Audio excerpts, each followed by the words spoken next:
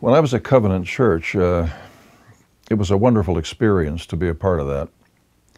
And somehow or other, I always saw us as all the same. That is, there's the preacher and all that, and there's all the parishioners. That's not true. Those people have as much to say at times than I did. It was always a good experience. And I always looked for things like that. I looked for people to come up to somebody and talk with them and say, what happened over there? And what happened over there? And how do you feel now? And what's going on next week? And all that. That's the church. But in the process of this, something happened one day which amazed me, and I can't wait to tell you. The service was over.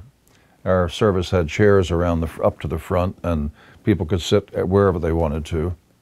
And as the service was coming to a close, and the last piece of music was going to occur, right in the front row, there was a young lady who looked like she was crying, but she was also laughing.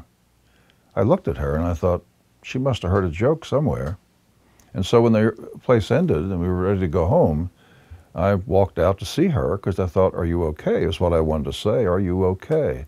Did something go wrong? I walked down and I looked at her and I said, hello.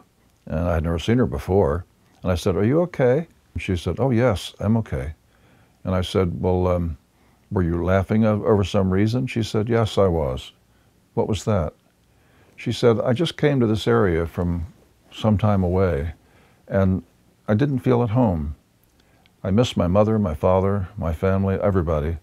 And I came here and I work for the Board of Education. I teach music to children.